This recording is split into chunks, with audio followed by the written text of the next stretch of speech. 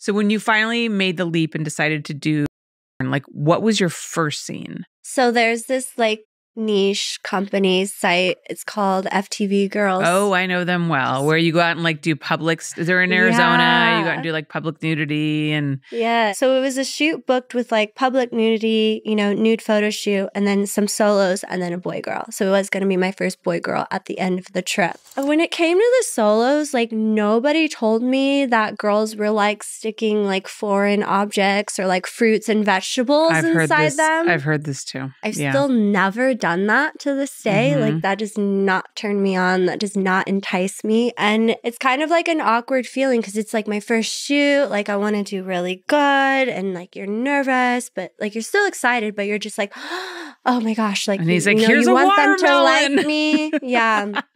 And here's a piece of corn. It's possible that they might have even asked me like if I wanted to put those things inside my bum too. Like it was so long ago, but I wouldn't be surprised. So I said no. And, you know, I had never used toys like ever in my life. So just sticking like sex toys in general was like a big deal for me. And then for you to like try to get me to put like groceries in there, I mean, it's like, I'm like, what?